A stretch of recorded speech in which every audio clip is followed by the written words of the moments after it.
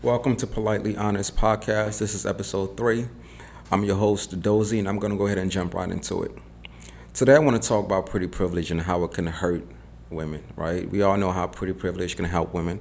First of all, I want to preface this by saying I am not opposed to women using their pretty privilege for experiences. I want y'all to use it for the softest life that you possibly can.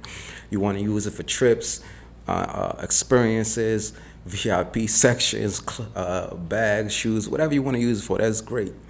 This is what I am saying though. While you are using that pretty privilege to have a good time, be sure that you use it to secure a husband. Now, let me say this as well. This is for women who want marriage or a husband. If you're one of those women like, oh, I don't believe in marriage, I don't want a husband, just skip this whole episode. It's not for you, right? This episode is for pretty women who want a husband. While you out here using your pretty privilege for all of these good things and all of these great experiences, my advice to you, be sure to use that pretty privilege to secure a husband while you still have it, while you still have that leverage. It makes no sense to wait till you lose your pretty privilege, you gain 150 pounds, and you're not commanding the type of attention that you once could, and now you're looking for a husband. Because guess what? Now you don't have the leverage to get the type of man that you could have back then. You understand what I'm saying? Like, do not let the fun that you're having right now ruin the goals that you have for yourself in the future. I'm going to say that again. Don't let the fun that you're having today ruin the goals that you have for yourself tomorrow, right? So while you out here, you having fun, you getting in the VIP sections for free, you getting flued out, you getting put on yachts, you getting put on private jets, you getting bags, you getting Chanel, you getting Birkins, you getting shoes. Make sure you secure a husband. Make sure you secure the kind of husband that you want while you still have that leverage. The problem that a lot of women make is they're too busy having fun that they forget that they want a husband in the future. And so they wait. They wait till their pretty privilege runs out. And then they start looking for a husband. Do not waste your pretty. You got to know when to, just like the stock market, you got to know when to buy and you got to know when to sell. You know when to sell when you're at your peak, right? You sell to the highest bidder when you're at your peak. Don't get, what's the word, offended by the words that I'm using. I know I'm saying buy and sell. I don't mean that in a literal term. The point that I'm trying to make here is when you have what the market wants, when you have that pretty privilege, right, you can command a certain type of attention. Therefore, you have the leverage to demand a certain type of man. If you got a whole bunch of stuff on your list, I want a dude who's 6 feet, make 6 figures and all this stuff. When you that type of pretty, you can probably get that. But if you wait until all of that beauty you got runs out, you wait till you just, you something of a cautionary tale before you start looking for a husband, you can't get those type of men anymore. You understand what I'm saying? So it doesn't make any sense. I saw this once. Somebody posted something to the effect of, why does it seem like unattractive women find husbands quicker than attractive women? And I don't think that's the case at all.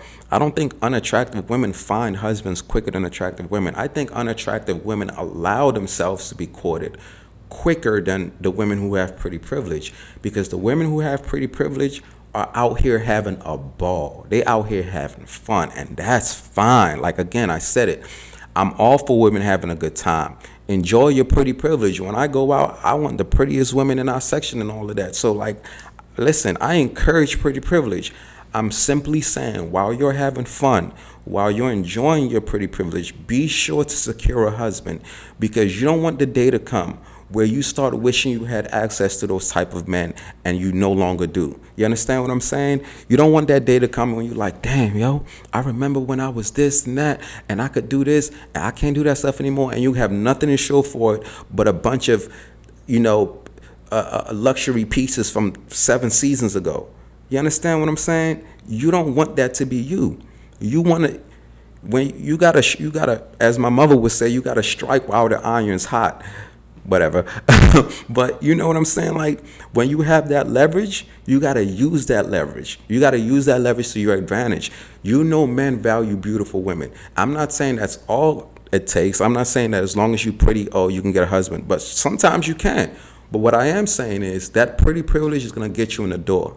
Before your personality and your character matters, for men, your beauty is going to get you in the door. Your character and your personality is going to keep you there, but your beauty is going to get you a ticket to the dance. You understand what I'm saying? So while you're having fun, while you're enjoying your pretty privilege, be sure to secure a husband. I think a lot of older women should be giving this game to younger women, but for some reason it doesn't seem like they're doing it, at least not in the open. At least I don't see it being done. So I'm going to get them this game. Yo, have fun. Have a blast. Use your pretty privilege for great experiences. But don't wait till it's too long. Don't waste your pretty. That is the message of the day. Do not waste your pretty out here. Don't waste your pretty and then start trying to circle back when you are just completely unattractive to men, because that is the wrong time to start looking for a husband. The time to look for a husband is when you have all the leverage that you can get.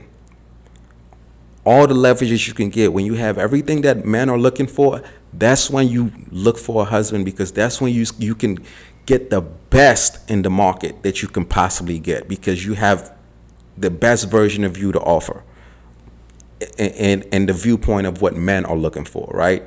So yeah, that's my message, man. That's how pretty privilege can hurt people, because they sometimes they just wait too long sometimes, and by the time they start looking for a husband, it's like it's too late.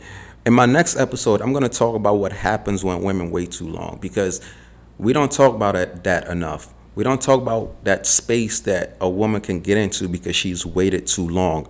I've heard people touch on it from just the same angle, but I want to touch on it from a whole bunch of angles. So that episode is going to come on my channel. This is an exclusive for We Need to Talk. So thanks for tuning in, and I'm gonna catch y'all for the next episode. Politely Honest. Peace out.